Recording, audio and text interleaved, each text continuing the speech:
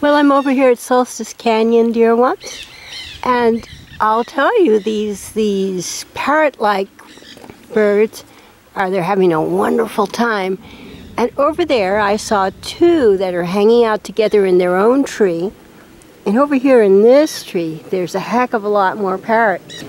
Noisy, vivacious birds. And then I saw three over there hanging out together. And then over here, a whole bunch more arriving. And I wonder if I'm going to be with that group for a while. I have a feeling I'm going to be running into more star beings everywhere this year. I can feel it in my bones. In one place, like this California sycamore tree, in one place there will be lots of us together.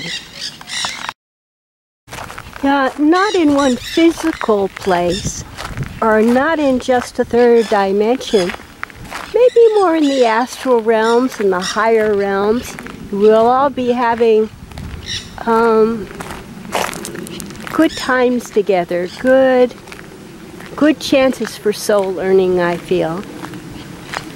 And this is a year for it. This is a year for many star beings to find each other and communicate together. I feel it in my bones.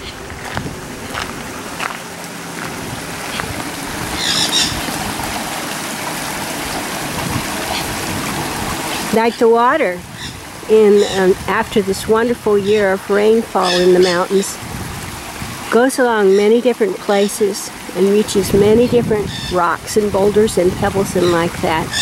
The incoming light is reaching all of us, reaching out to all of us and uniting us.